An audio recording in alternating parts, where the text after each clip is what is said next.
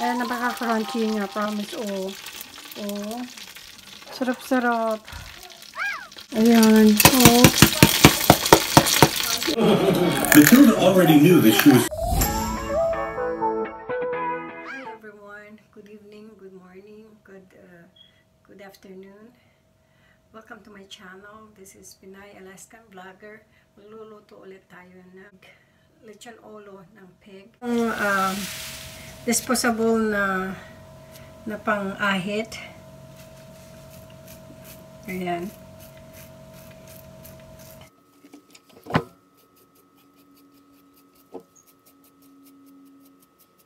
Tapos nilinisan ko siya ng asin. Sarap natin. Sarap na.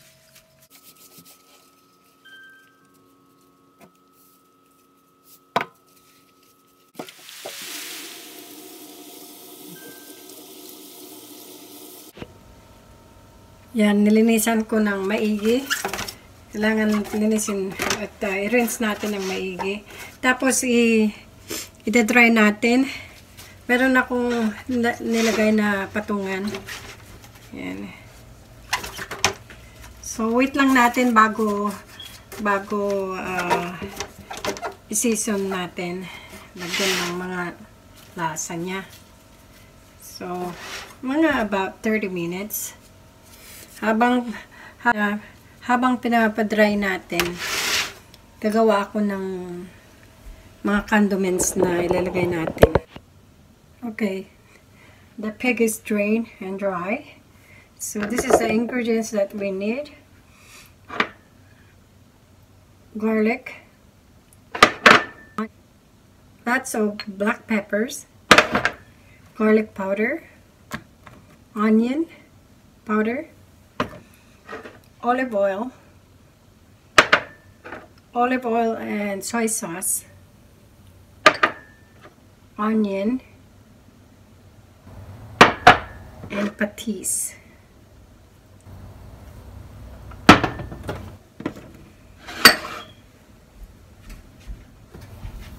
And also salt. Yan. Lagyan na natin ng seasoning.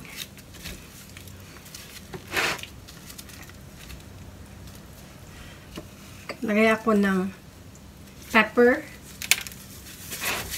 dito sa loob niya. Grab natin maigi.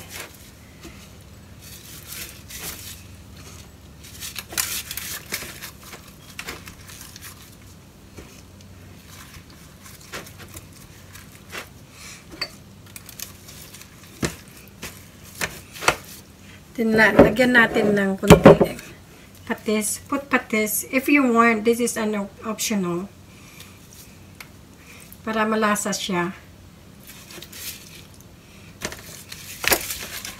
I don't put magic syrup or any of the seasoning or bitchin. But it's up to you. You can put anything that you want. But that's how I make my lechon ulo. And then asin.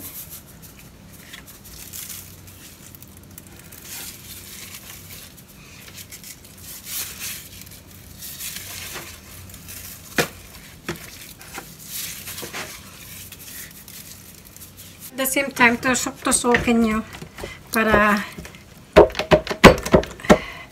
yung lasa niya pupunta sa loob. Ayan.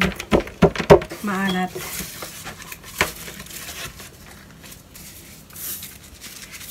Then lalagyan na natin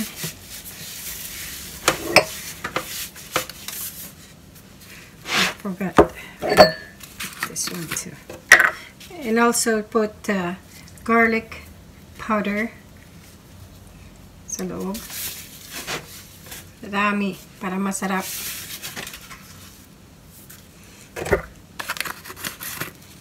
Then onion powder.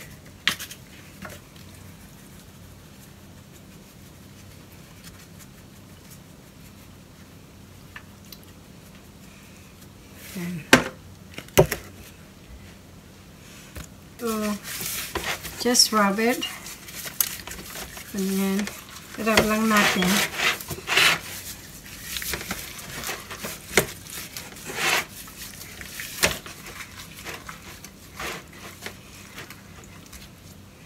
Lagyan nyo doon sa loob-loob ang asin.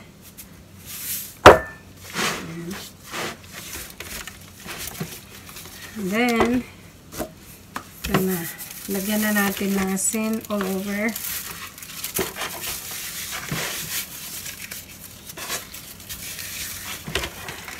Dito sa mouth niya, lagyan natin doon sa loob. Yan.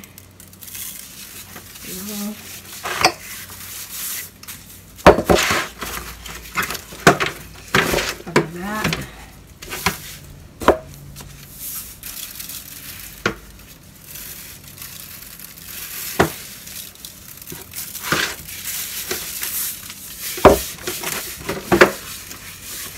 Itong salt daw ay nakaka-help sa pag-crispy. Kakatulong sa pag-crispy niya.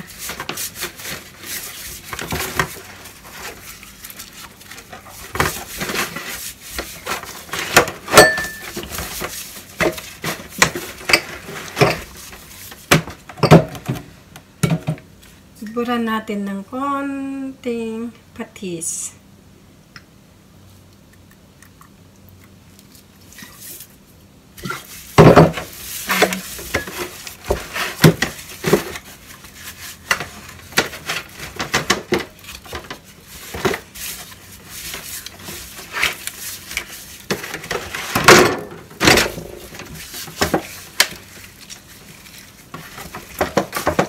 There you go.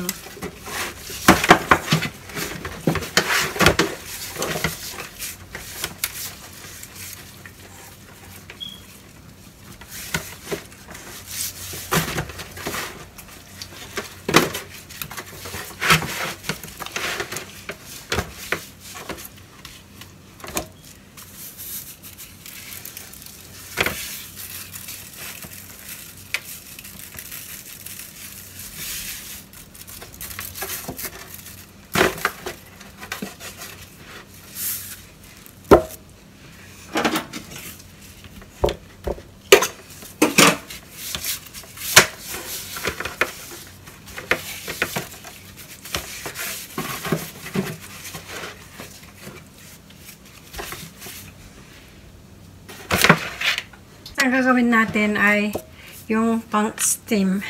Ang gagawin natin ay lagyan natin ng tubig itong pan. About 4 cups. Kasi steam natin. So, ilalagay natin yung lemongrass.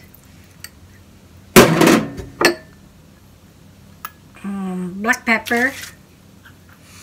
Maraming black pepper. At saka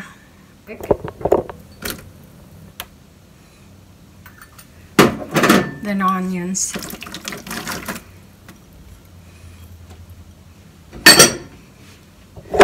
Tapos asin. Kasi ito mag-evaporate siya. Mix lang natin.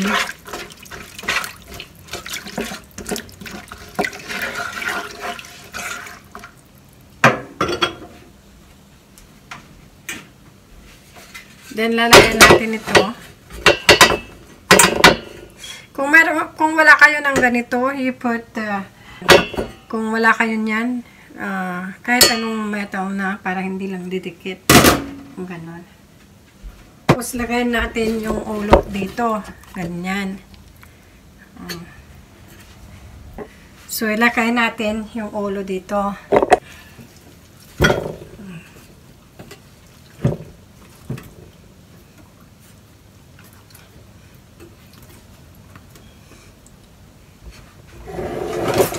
Iba-brush natin. Yan. Yung oil muna.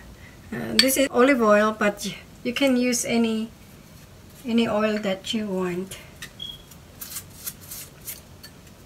Canola oil.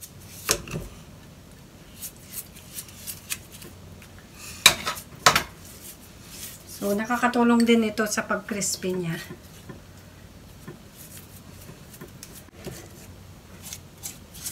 So, i-brush lang maigi. Yan.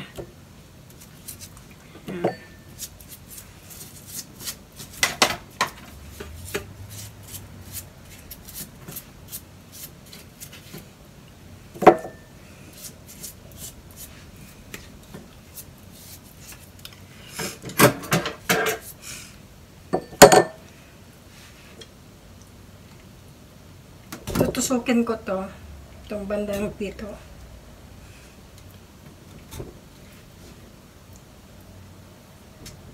Careful lang.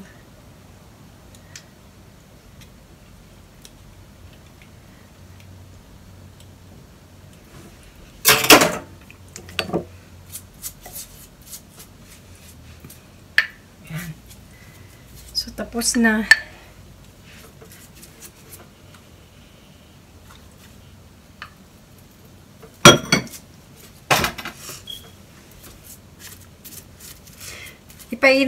Ipainit ang oven for 350. I-bake natin to for 5 hours or depends kung hindi pa luto. Kung luto na, pwede na. Basta tingnan natin lang yung maigi. Pero usually 4 to 5 hours.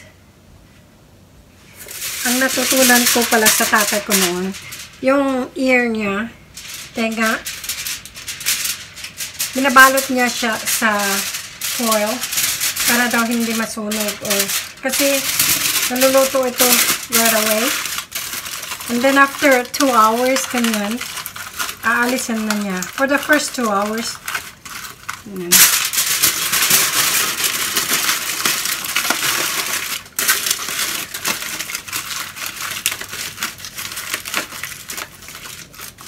So, yung natutunan ko sa kanya, yan.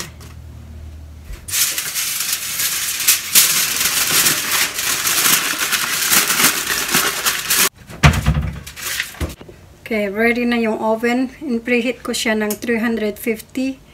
So, nilagay ko yung rack, nilagay ko all the way down. Handle with care.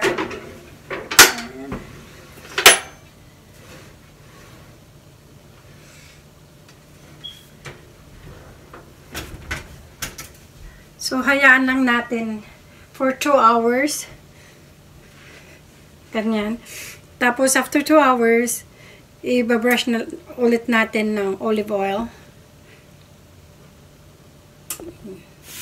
I-check na natin yung niluluto na. Ayan. Ang bango! Bango-bango!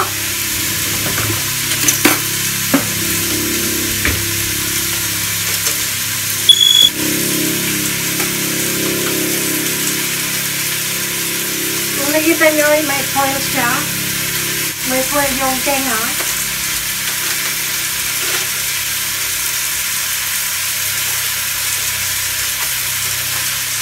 Pwede nang alisin. Okay. Tapos ibabrush natin ng toyo at saka yung mantika o olive oil para magkulay. Okay.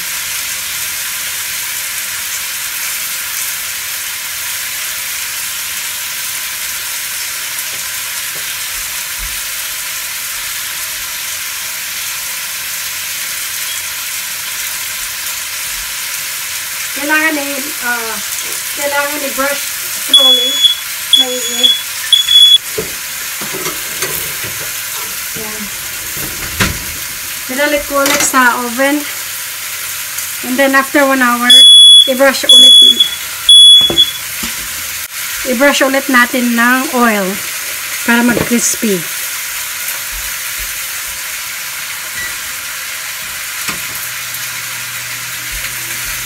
After 1 hour, sisilipin natin yung oven natin. Wow!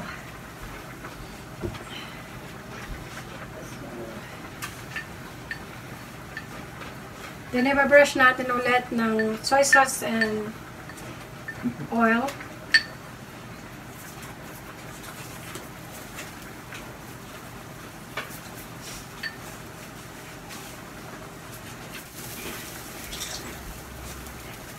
sa oven. Then wait ulit.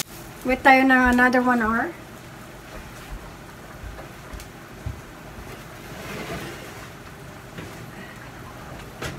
Then titingnan ulit natin yung lechon.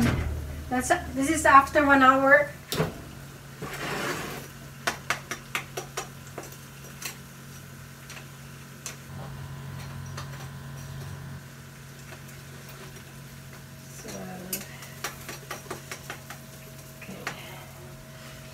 Almost done. Okay.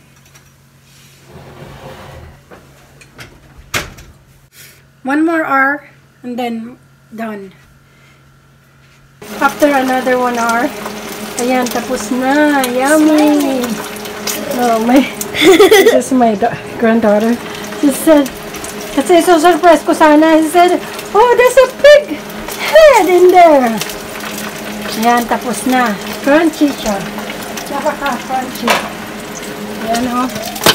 Oh, ayan. Oh. Oh. Ayan. Napaka-crunchy. Ayun. Ay, mainit. Ay. Ayan. Palisin na lang. Palisin na natin. Ayan. Tapos na. So, after 5 hours, ayan, napaka-crunchy nga, promise. Oh. Oh. Sarap-sarap. Ayan. Oh. 5 hours ang luto niya sa oven. Napaka-crunchy. Oh. Oh. Cheese. So, hintay mo na mga 10 minutes. Yan. Thank you for watching.